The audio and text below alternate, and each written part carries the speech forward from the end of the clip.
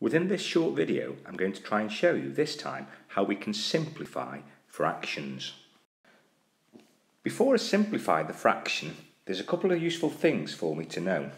Here's a common fraction that many of us will recognise. The fraction is 1/2. Within that fraction, the top number, the number 1, is known as the numerator. That tells me the number of parts that I have. The bottom number, in this case the number 2, is called the denominator because that tells me how many parts there are altogether. So in 1/2 I have 1 out of 2 equal parts.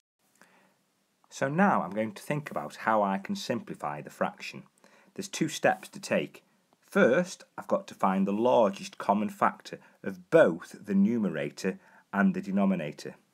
Secondly, I have to divide both the numerator and the denominator by the largest common factor. So now let's see how this works.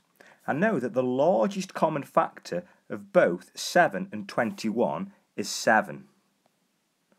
So what I have to do next is to divide the numerator and the denominator by this 7.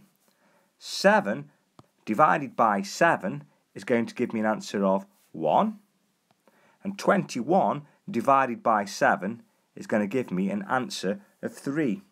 Therefore, I can simplify 7/21 into 1/3.